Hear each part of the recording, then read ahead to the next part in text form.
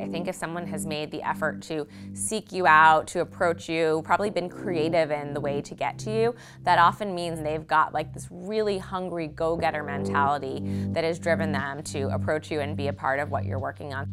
I'm Jenny Fleiss, the CEO and co-founder of Jetblack and co-founder of Rent The Runway.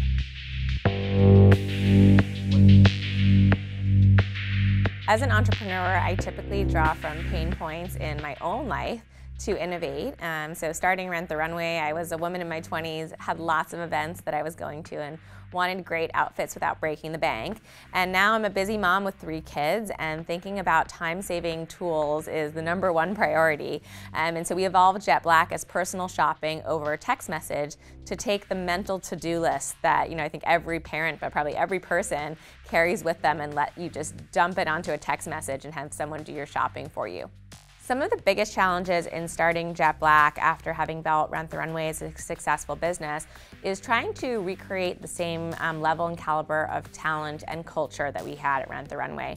We had an incredibly magical founding team at Rent The Runway that was hugely responsible for the success and the growth that we've seen. Attracting the right type of talent to a business, especially an early stage business, is critical. The best way is when talent comes to you, honestly. Some of the best talent that we hired both at Rent The Runway and now at Jetblack has sought us out in a very proactive way.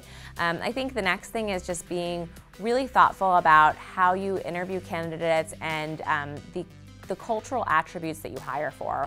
One thing that's very important to me is hiring talent that is also very flexible. They're flexible in terms of what their role might entail, which means they're humble enough to roll their sleeves up if need be and get on the phone with a customer if that's what matters.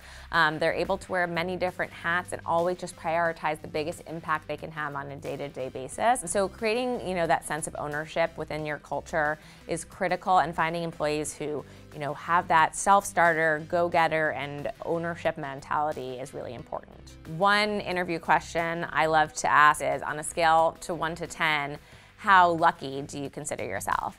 And what we're looking for is someone who says a 9 or a 10. And the reason is because luck is incredibly arbitrary. It's perception, right? And so if you have someone who thinks they're very lucky, they're typically a very optimistic person. And being in a startup is all about optimism. It's finding the lemonade from the lemons and making every failure a learning opportunity, seeing kind of opportunity in the difficult conversations that you have with a consumer or investor, and plowing forward to inspire the team.